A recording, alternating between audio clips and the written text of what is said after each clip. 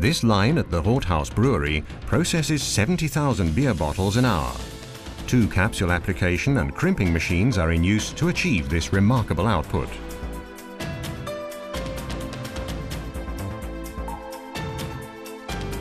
The capsule tubes are fed to the capsule applicator from central magazines.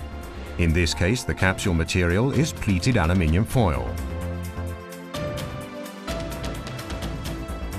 Grippers remove the capsules, which are then blown into the moving cups. The capsules are blown out of the cups onto the synchronously fed bottles.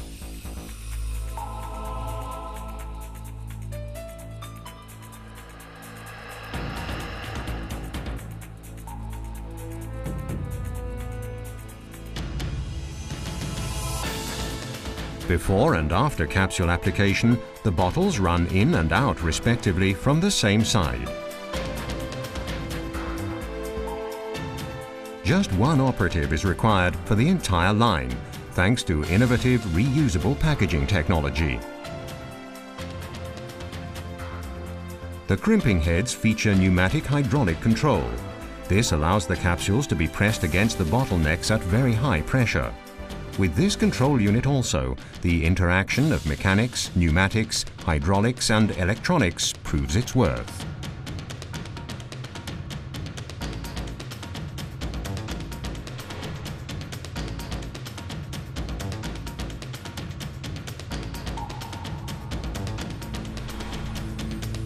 Rothaus currently has 2 capsule scrubbers in service.